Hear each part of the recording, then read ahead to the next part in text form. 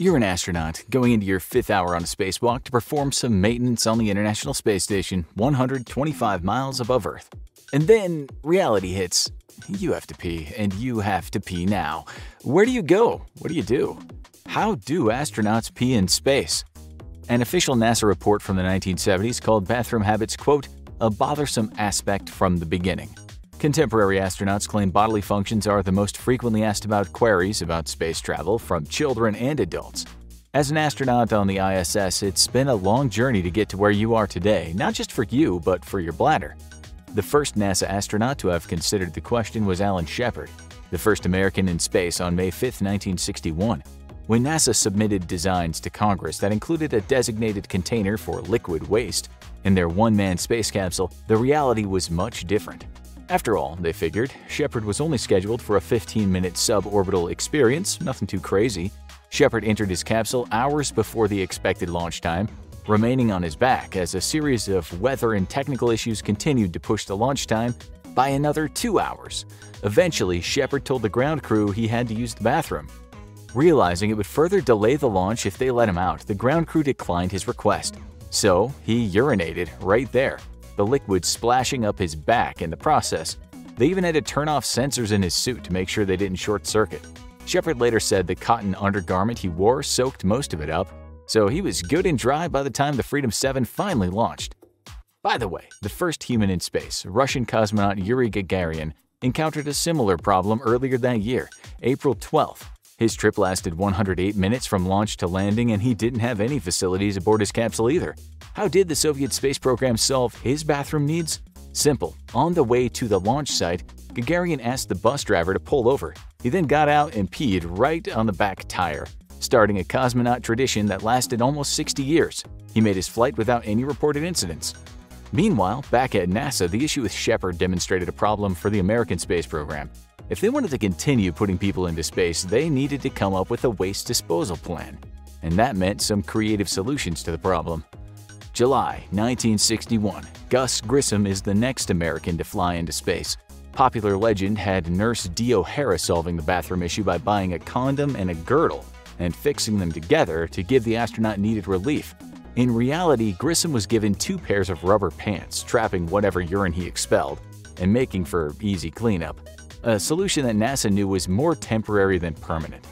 Even before Grissom took off, James McBarron was hard at work on an official urine collection device, or UCD, to make Nature's Call more suitable for outer space. McBarron went practical, basing his design on the condom. His research consisted of buying several brands and trying them on himself. Though, given the final version, we don't know that thoroughness was completely necessary. Fun for him, though. The result became the official urine transfer system, or UTS, for the remaining Mercury missions. Open-ended on both sides, the roll-on cuff or sheath came in 3 sizes, small, medium, and large, and was worn by astronauts on one end, with the other end wrapped around the opening of a bag. A nylon strap secured the cuff to the bag, and the astronaut's undergarment held the bag in place. A spring-loaded metal clamp kept the urine from leaking, so it could be disposed of later. Apollo 16's Charlie Duke claimed it was then attached to a sort of jock strap astronauts wore about their waist, with one hole in the front to roll on the sheath and an open back for the so-called fecal containment device, which Duke compared to a, quote, ladies' girdle. Of course, that brought a whole different aspect to things. The FCD might have been a girdle, but what it held in place was basically a plastic bag, with a little finger pocket to make sure nothing got stuck to the body. After doing their business, astronauts would then have to seal the bag, detach it, and knead it in order to mix whatever they evacuated with the liquid bactericide inside, stabilizing the fecal matter so it could be expunged or, in some cases, brought back to Earth for observation and research. The entire system was messy and imperfect, but it'd have to do till NASA could come up with something else. In the meantime, diets were adjusted. Food became limited, low-residue meals and some drugs were even used to slow down the whole digestion to evacuation process. John Glenn was the first U.S. astronaut to experience this new contraption, and he used it during his nearly 5-hour orbit around the globe. During that trip, he reported no abnormalities in his functions. Like astronauts today, Glenn said he only went when he finally felt the need to, no different from feeling on Earth. However, when he finally vacated his bladder just before re-entry, he expelled 27 ounces of liquid, 7 ounces more than the average human bladder holds at maximum capacity. Why didn't he feel the need before? The weightlessness of even microgravity affects bodily fluids the same as does everything else. Everything travels up.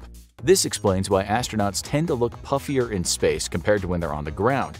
The blood flow has traveled up, and why, like Glenn, by the time they feel the need to answer nature's call, it's already too late. Still, zero-G bladder functions weren't reflective of the UTS's effectiveness, and McBaron's design became the standard for manned spaceflights all the way through to the Apollo missions. Even Apollo 11's Buzz Aldrin talked about using the system, proudly proclaiming himself not just the second man on the moon, but the first man to pee on the moon. But now, a new, unexpected, unscientific problem arose. Size. As we said, each sheath, as the condoms were now called, came in various color-coordinated sizes, small, medium, and large, a designation which some astronauts got very sensitive about. According to Apollo 9's Russell Schweickart, if you get too small a size, it effectively pinches off the flow and you just can't go. And on the other hand, if you got an ego problem and you decide on a large when you should have a medium, you end up with half the urine outside of the bag on you. Reportedly, that happened enough that the size designations were then changed to large, gigantic, and humongous, because scientific progress is equal parts ego and practicality. With more men spending longer hours in a larger spacecraft, new systems of waste disposal were developed for the Apollo missions. A designated waste management system included a hose connected to a line within the walls of the spacecraft that could collect urine and dump it into space. The hose had two lines inside, one for the UTS and one for the Urine Receptacle Assembly, or URA, a valve that allowed astronauts to use the bathroom on the shuttle with a honeycomb system that kept the urine stable through zero-G. The dumping process had its limitations, however. It had to be timed just right so that the urine didn't escape into the ship itself, or timed so the urine cloud that formed outside wouldn't obstruct the view at a time when scientific observations of activity outside the craft were scheduled. One scenario where dumping urine wasn't an option came up in April 1970 during the famous Apollo 13 flight. You probably remember the movie. An explosion in the service module resulted in the loss of 2 oxygen tanks and damaged life support systems.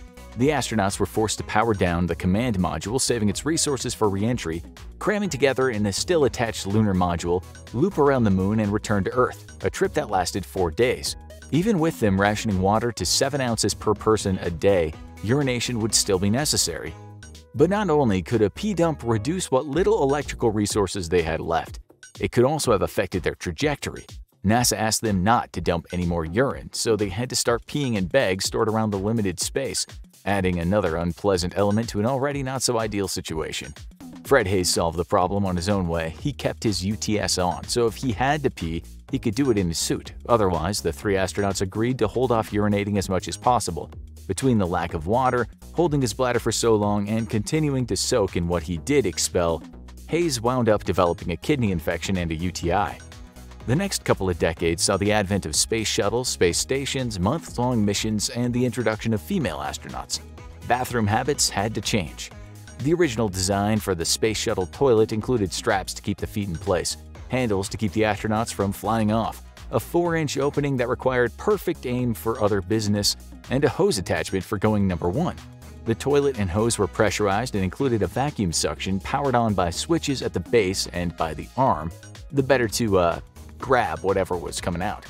To ensure as little urine as possible floated away, a funnel was attached to the hose. For men, a single, simple design, one that needed to be held a little ways away from the body to avoid pooling. For women, 3 separate designs, all of which could be held flush against the skin. The whole execution was precarious enough to require special training on Earth, including a camera to make sure you positioned yourself on the toilet seat just right. And many female astronauts have discussed sharing tips with each other on the best way to arrange things to allow for dual ops. With some adjustments, it's not too dissimilar from the smaller, sleeker, modern toilet on today's International Space Station. The Universal Waste Management System still has the straps and handles, still uses the hose with the funnel attachment, though that's in a more convenient place than it was before. Per female astronauts' request, the new design allows for both the hose and the seat to be used simultaneously, if necessary, with the pee funnel's design adjusted with women's needs specifically in mind. Airflow is now automatic when the seat is lifted or the hose detached, sucking the pee away. The pee is then treated with acids in a filtration system that recycles the urine through the station's water system, where it can be reused as drinking water. Or, as astronaut Jessica Meir put it, today's coffee is tomorrow's coffee.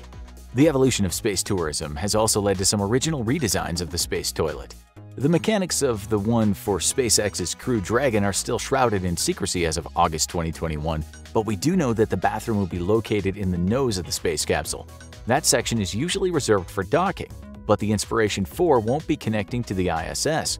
Instead, the nose will be turned into a 360-degree domed window, a cupola offering magnificent views of the Earth that can be enjoyed while astronauts sit down and attend to their business. A privacy curtain separates the area from the rest of the ship. All that toilet talk is fine for space vehicles, but back to you and your spacewalk. Because your spacesuit is pressurized with its own oxygen and water supplies, you've had to don it several hours in advance to get your body used to it. That way you don't get the bends. After that, your work during the spacewalk can take anywhere between 5 and 9 hours, a long time to go without peeing. So what do? This is where the introduction of the women into the space program led to some necessary and convenient innovations. The old condom-based UTS was obviously unusable for female astronauts. In its place came the Disposable Absorption Containment Trunk, or DACT, and later the Maximum Absorbent Garment, or MAG. Different names, same overall design and principle. Designed to be pulled up onto the body like a pair of shorts, they resemble adult diapers, and they pretty much are. Except that they are more absorbent, thanks to the sodium polyarcolite powder woven into the fabric, which can absorb up to 2 quarts of liquid, urine, menstrual blood, excrement, etc., pulling it away from the skin to prevent irritation. The convenience of the MAGs led to male astronauts also adopting them. Every astronaut receives 3, one for the initial launch, one for re-entry, and one for extravehicular activities, which usually include, spacewalks. So go ahead, let loose. Now go watch what really happens to your body if you die in space, or click this other video instead.